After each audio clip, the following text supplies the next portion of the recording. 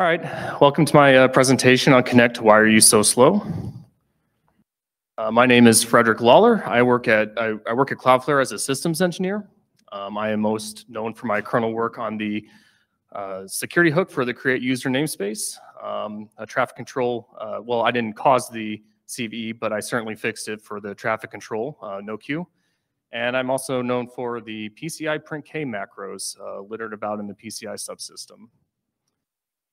So before we really dive into this talk, we really want to talk about some of the one of the unique cases that we have at Cloudflare in terms of uncached resources and why we make so many connections out to perhaps a single origin. We're going to start there, and then we're going to dive into a little bit about the Connect algorithm, specifically inet hash connect, and then we're going to follow up with some solutions that we kind of came up with to solve this problem for our case. So for uncached resources, we typically have this flow. It's very simplistic. We don't really have a concept of an end user, considering that it's pretty relative to where caches are or where assets are served from. So we tend to call our end users eyeballs because people have eyeballs and they're looking up an asset. So the request typically goes into our Cloudflare network. It eventually arrives at some colo location and on a machine that runs this frontline service that we just initialized with FL. FL then picks another metal within the same colo to actually to pick a cache service that will actually send the request out to the origin to fetch the asset to bring it all the way back to the eyeball. And this is our typical workflow for uncached assets. So this talk is going to be primarily about how do we optimize this problem for us here at Cloudflare. So the way this works is that our metals or servers, however you want to call them, are typically set with a port range of about 56,000 imperial ports. And the way we leverage these ports to establish many connections is we have this basic socket for TCP. We set the bind IP address no port socket option. And then obviously we bind the source IP that we want to connect with, and then obviously make the connection afterwards. So the reason why we do this is because we want to enable us to pick IP addresses in which we would serve or fetch these assets from.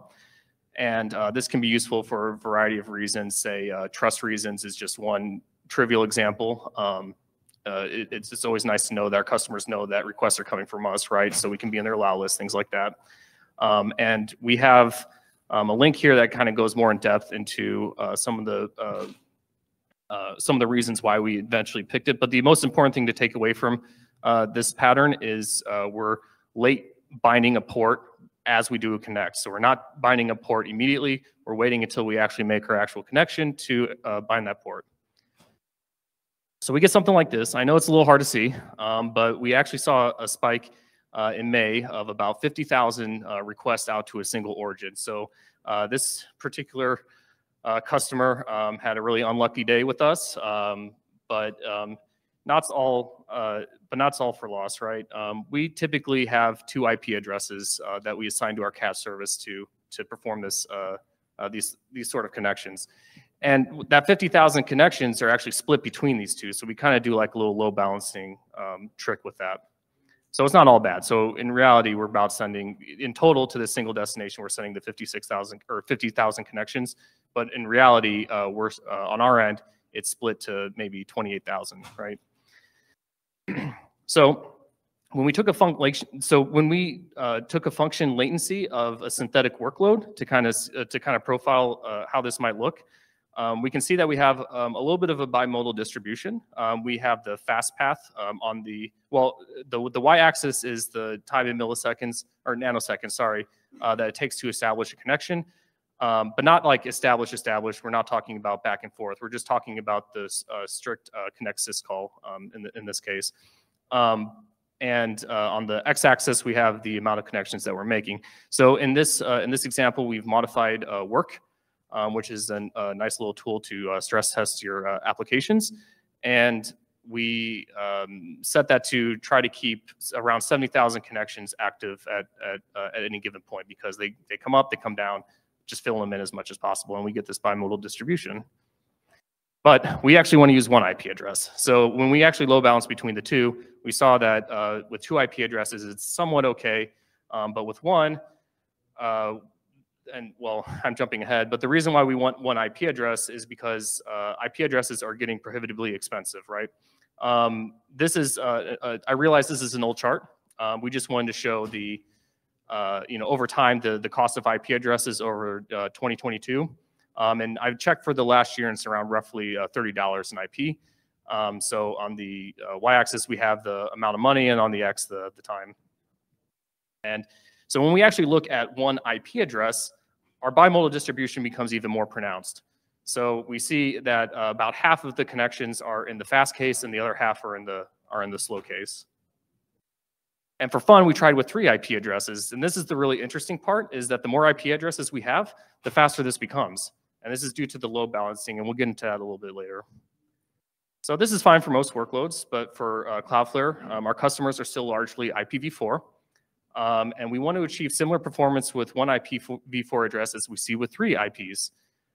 And we want to leverage our infrastructure to lazily hand off these connections in the slow case, right? We want to fail fast. We want to be able to say, we have no more ports available.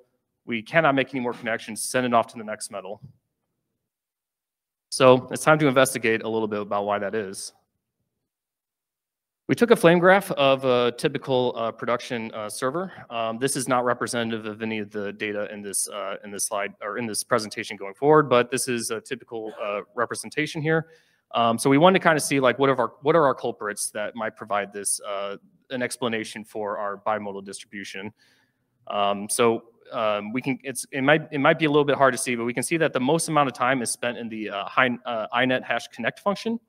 And then that's further broken down into the inet check established. And then we have some lock intention. And this is pretty typical for our metals. So diving in a little bit deeper into the inet hash connect. So it's important to remember that this function is called for both the IPv4.6 and the IPv6 case. And we assume that the kernel always has to pick a port. So going forward, we have to make that assumption. And the way it works is that the inet hash connect function will make a call into secure IPv4 port ephemeral to get a hash, passes that back up into the hash connect, and then that passes it down to the __ inet hash connect function. And then in between there, we start looping over the ports, and we call the inet check established when we find a port and we try to bind to it. So this is kind of what it looks like in code form. I greatly reduced this down because there is a lot more there that is not currently shown. But for simplicity's sake, this is basically the crux of the algorithm. We'll take a look at it one by one. So first off, we try to grab an offset, and this offset is provided by that function that generates this hash. Now I removed the slides for this because for sake of time, I figure it'd be better if we just skip going into proving why the randomization is good. Trust me, it's good. So what we do is we first get a random offset, and then we add that to the low port of our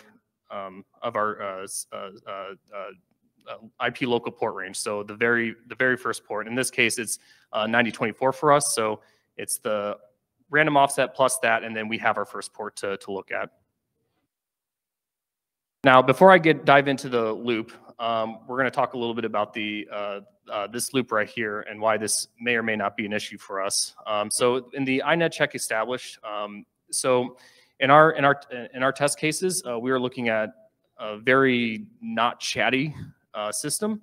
So we don't really have many ports already bound by this point in our testing.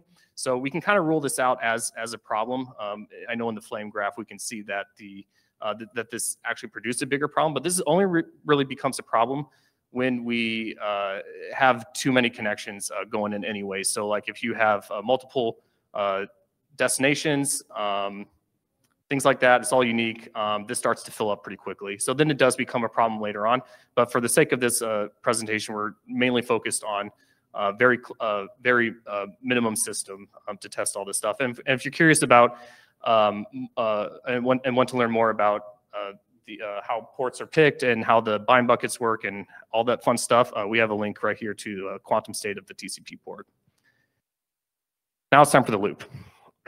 So the way it works is first we loop over half of our ephemeral port range, and then we loop over the half one for each and every single connection. And the way this works, or I should say looks, is in this case right here, we have a system with, let's see, 8 sockets. And it's pretty, it can be a little confusing at first, but essentially we have our offset, and then we add that to our low port. And in the socket case 0, we're at port 0. So we're going to go ahead and pick it, right? On next socket, again, we have another randomization, and then we just happen to pick port 4. But where it starts to get interesting is on the second or on the third socket, we start off at the same offset as the socket before it. But because that port's already taken, then it goes to the next one. And we do that a few more times. And eventually, when you're in the latter half of the port range, we get into a case here at the bottom where now we're looping over all the even ports first, and then we're adding to the offset to get the next odd one, and then now we're looping over all those to pick a port. So there's a lot of looping involved. So is the loop a problem? So we've kind of verified this through mostly experimentation. Going forward, all the charts that we'll be looking at kind of look like this. All the green dots are even ports. All the red dots are odd ports. And the reason is because of this low port plus offset. So if the low port is even, it's always, we're always going to start at the even range and then go to odd. But if it was an odd, you'd always start at the odd range and then go to even. So this can kind of go back and forth. And what we see is when we open up 56,000 connections, which is the total range of our system, that can take an upwards of 3 minutes for us to do, with an overall average of 279 connections per second, which is not great. We expect our systems to be able to do a lot more than that. So in our conclusion, we kind of figured that the main problem with the main explanation for this bimodal distribution must be the looping. And this is evidenced by an earlier patch that was submitted. This person tried to make an attempt to keep track of when ports start parity switching over into the other port range, and then just immediately start doing that once all the even ports are taken up. Unfortunately, it was not merged. And I've included a little slide here to kind of give you guys some example to toy around with in your own machines. If you're experiencing slow connection times, you can use this little BPF script. I mean, it is networking and BPF track. We're making the assumption here that that your port range also starts even. So we're only tracking when we do the actual port parity. A trivial rate can kind of tell you which task and which C group kind of reach this point, and just keep track of that. And I've also included a link to our Prometheus eBPF exporter to keep track of that information in Prometheus. So what do we do? So we're going to start off with some feasible but not viable solutions for us. We can try to split the egress unicast connections over multiple IP addresses. Again, we're already doing this with at least 2, but we want to move down to 1, right? We can introduce a system CTL to manipulate the connect, which was already attempted. It's still viable. You can do it yourself. Or we can pick a random port in user space and then just bind with that. We'll talk a little bit more about that. And then we can leverage this new IP local port range socket option, which allows us to define a local port range per each connection that we would like to make. So splitting egress unicast connections over 2 or more IP addresses. So some of the problems that we have identified with this approach is that we don't necessarily want to leak our networking configuration to user space. It would be nice if the kernel could have some sort of ability where we can define IP addresses that we can load balance on interfaces. This would be a nice feature, so we don't have to leak this information, for instance. It does require the IP bind address no port socket option, bind before connect pattern, and we do this strategy now, but we still want 1 IP address. You can introduce the system CTL to manipulate this. Now, this does require kernel modification. Again, the patch was submitted, and the main reason why this patch was submitted was because it doesn't cover the vast majority of use cases, right? So the way it worked was you try to have some volatile variable defined somewhere in this inet hash connect.c file or something like that. I forget the exact file name, but you have this volatile variable there, and you just keep track of when this occurs. But the way the loop works, and we can take a look at the code later in the hallway or something, but because of the random nature of picking a port, it doesn't always start at your starting port range. It's a random number in between there. So you loop through all of those, and then it kind of wraps around, loops through the rest of the even. Then we parity switch, same again for the odd, and keep going in a circle such as that. So it could have the potential to miss certain cases. We can also pick a random port in user space and perform the bind before connect again. So this one's a little interesting. So with this approach, we don't have any direct metrics on it, but the idea is you reach a conflict with picking a random port, and then you just try it again, and you just do that over and over and over again. Now we find that this can introduce more syscall overhead because you keep having to make these connections, and it's good to about 70 to 80% of the port range utilization. But the problem is if you're already reaching this point, maybe consider something else. But it is a viable, it is a feasible option, but it also doesn't quite work for us either. Now, the interesting thing is with the local port range socket option is that because we're now in control of the window ourselves per socket, this can introduce an interesting side effect in user space. And we can see here that even though we have 5,000 K port window, we're making a trade-off saying that, maybe we're not reaching our full 56,000, but in this case, we're okay with 5K windows. We can exhaust that within about 1.5 seconds. The loop problems still persist, and it's evidenced by this bimodal here as well. But we found that if you kind of reduce this down to a 1K window size, we can reduce that to 2.2 milliseconds, and we can see here that the bimodal distribution is almost non-existent. So you would figure with smaller n, you would be able to go through your connections a lot faster. Now, another interesting idea with this approach is you can also leverage overlapping. So if you, and we'll go into this a little bit, but the idea is you can define different windows and you can kind of overlap them, and you just make the assumption that you're not going to exhaust all the ports within that all the time. So this is what we ended up doing. We added a random offset to our window. So we went from 3 minutes down to 9 seconds for exhausting all of our ports.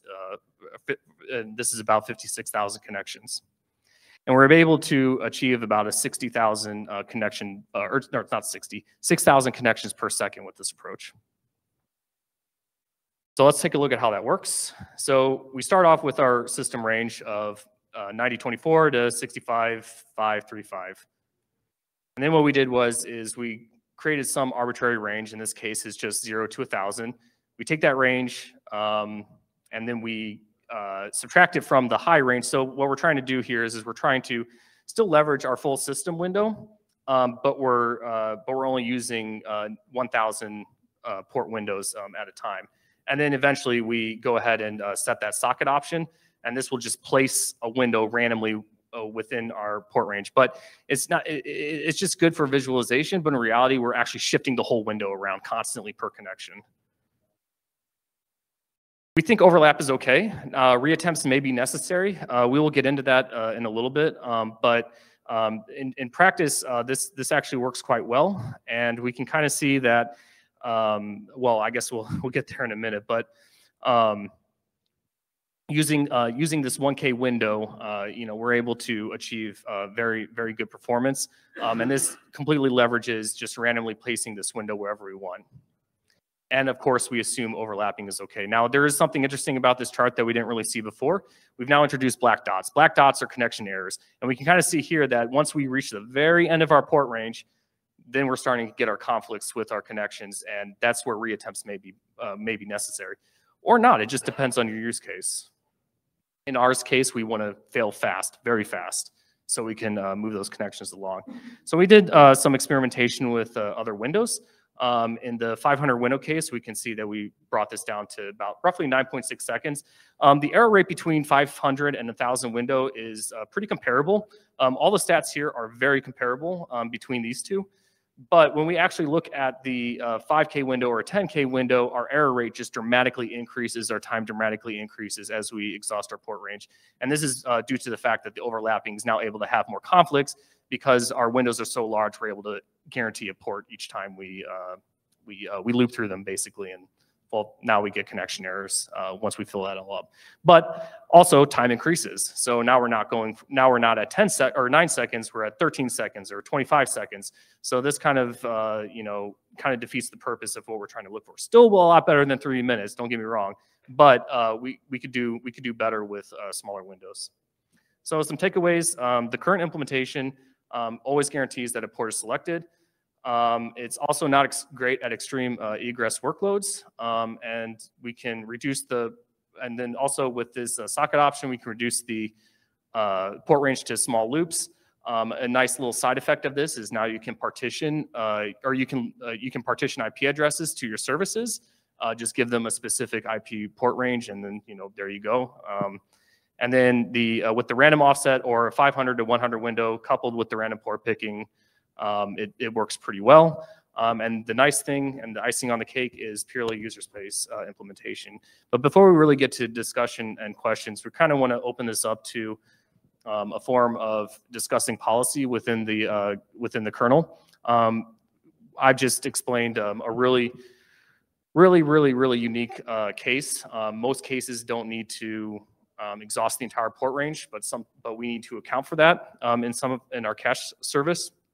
But the question is, what about other people? So not all the time user space is going to be able to provide the solution. So is there a way in which we can expand policy for picking ports? I know that the specification calls for various algorithms that we can use to pick ports, but right now we're kind of bound to this. We're always selecting every other port, looping, yada, yada, yada. So, all right, yeah, that's all I had to say. Thank you.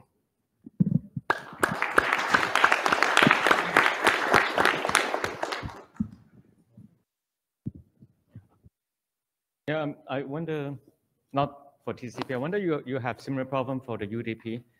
I know UDP has a connect, it's not a real connect, but they still allow connect. Have you looked at the efficiency of the connect in UDP? Right. No, we didn't really look at UDP right now at this moment. I know I meant to mention this earlier that this whole thing can go out the window with UDP, for instance. But no, we only focused on TCP. Yeah. Yeah, it'd be great if the same algorithm can also work on UDP. Right. Yeah. It should be similar, I think. Interesting. Well, try it out. Okay. So you probably discussed it. So this randomization offset, why it doesn't randomize odd versus even? I'm sorry. Why doesn't it randomize what? With this offset, with the random offset that it starts, why it doesn't randomize whether it starts odd or even? It sounds like the algorithm always starts whatever even and then switches to odd. Yeah, but that's yeah. So the algorithm does start that. There is randomization baked into it. Again, I didn't give the slides for that, but when we look at the offset calculation, that by default is randomized. It's mainly there for a way to prevent fingerprinting. Yeah. This part I know, but just did you try agent randomizing the odd evenness? Do randomly pick whether you go through odd first and then even. Yeah, I mean that's what we're doing with the random offset. Is we start at a random. We could potentially start at a random odd port, do all the odds first, then the evens, or we can start an even, do all the evens, then the odds. Oh, that's already there. Yeah, with the random offset of the window. Oh, so you mean, are you saying the fix that you're providing is extra patch, or this is existing how it works? Because if it is, it kind of doesn't match the slides where you have all the odd first and then even. Right. No, that's exactly the point. Maybe I didn't clarify this earlier, but yeah, with the implementation as it stands, if you have a low, if you have your IP port window, if that starts the low end at an even number, It always loops through the evens first, then the odds. If it starts as an odd number, then it loops through all the odds, then the evens. Right. So in my question, just add this randomization, and then you won't have this bimodal stuff. Right, and that's what we're doing. Yeah, we're randomizing that. Oh, right. No, that's the discussion I'd like to have. Like, what can we do to you know, to allow the kernel to allow different algorithms for port picking? What can we do to add some functionality in there to be able to achieve that? I don't have an answer for that, but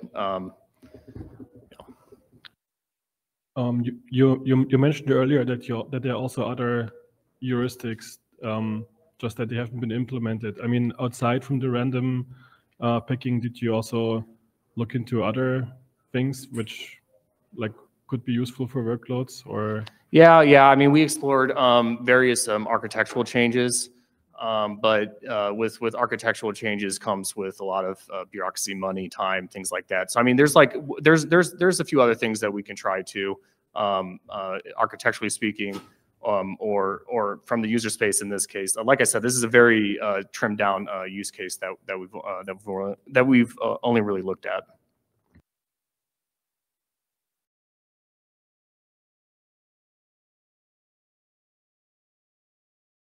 More questions? All right, thank you. All right, thanks.